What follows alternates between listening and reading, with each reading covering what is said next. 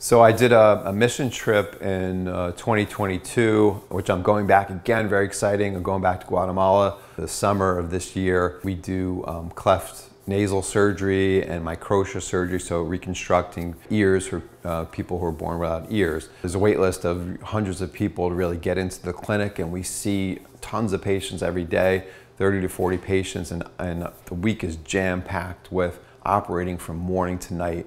So 5 days of that, and we try to see as many patients as we possibly can.